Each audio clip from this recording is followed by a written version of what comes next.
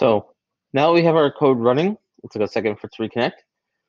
You'll notice it's really hard to read because it's changing really fast. So we're going to take and slow it down. And if we look through, there's a bunch of different types of tools. So we're going to look at timer, and we're going to have it wait. No, we're going to have it wait milliseconds, and we're going to throw that after the loop. I can always right-click, clean up blocks to organize them.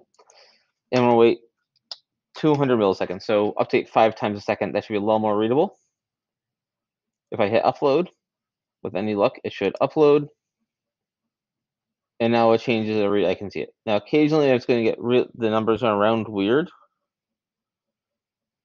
To fix that, I think what I'm going to do is I'm just going to take and in our math functions, we have a rounding.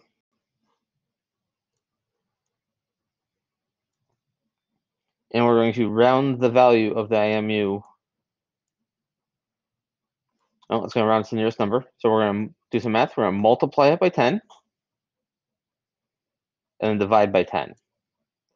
So we're going to take star, so get the value, math, multiply by 10,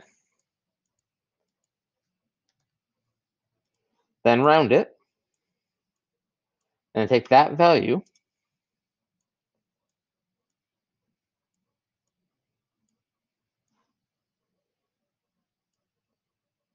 except this one out here is going to be divide.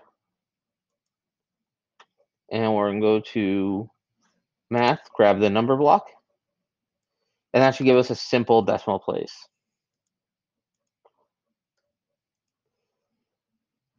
If we want 2 decimal places, let's do 2 decimal places. We're going to multiply by 100, round it, then divide by 100.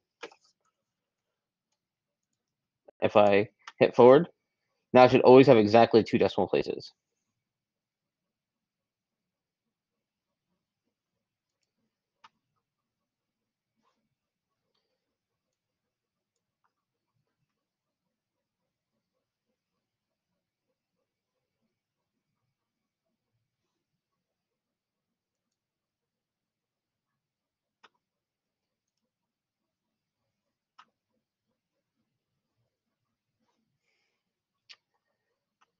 All right, I'm going to take and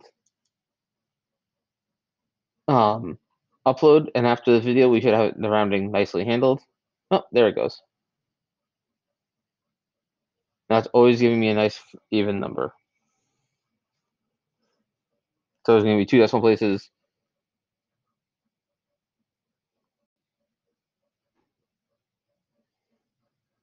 So our next step is we want to make it so that when you press different buttons, it changes how this behaves. So the easiest way to do this is to use is to change this text. We're going to change and move this code from the main loop into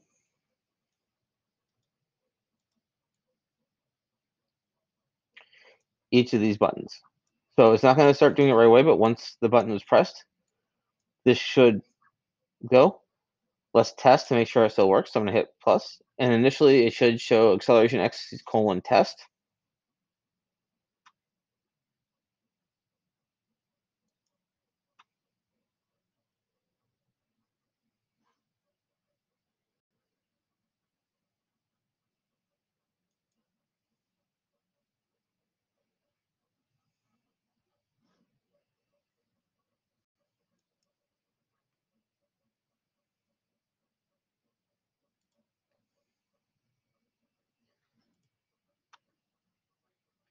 And it's being very finicky connecting. So I'm going to reboot the device and see if it reconnects. Assuming that works, we can take and add that to our other pieces. I'm going to pause the video for a moment. So now, unfortunately, now only shows when I press it at that moment. So we need to change how this works. So let's put this back into our loop. Right click, clean up our blocks. And what we're going to do is we're going to have to use a flag to keep track of which thing we're. So we're going to need to make what's called a variable. A variable holds onto data. We're going to call this mode. And when we start the thing, we're going to set mode to, and we're going to use what's called we're going to use some text. And we're going to set mode to X. And I'm going to clean up my block some. And I'm going to move this first block up a little higher so I have space to work. So now we can check the state of mode. So I'm going to go to my logic. I'm going to say if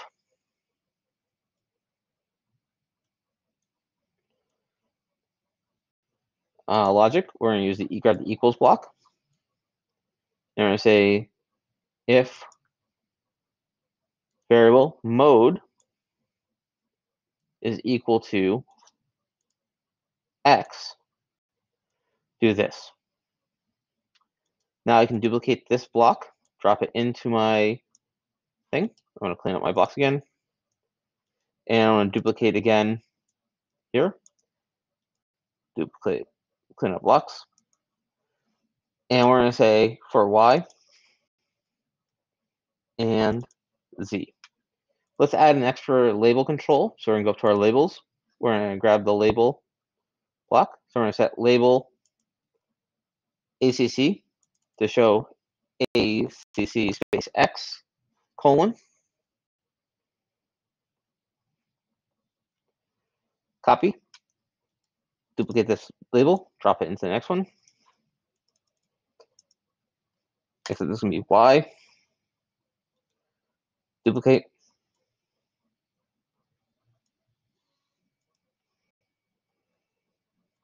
Z. And I'll clean up my code block so I can see what I'm doing. Now we need to change that variable based on it. So when we press the A, we're going to go variables, set mode to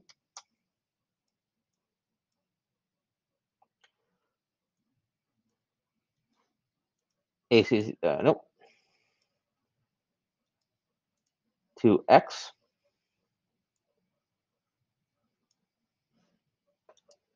I'll duplicate that block.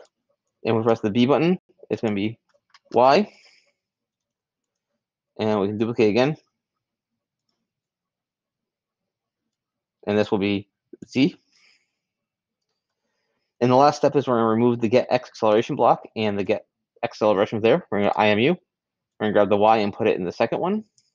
And we're going to grab the Z acceleration and put it in the third one. Now if I load the code, assuming it will behave itself and load,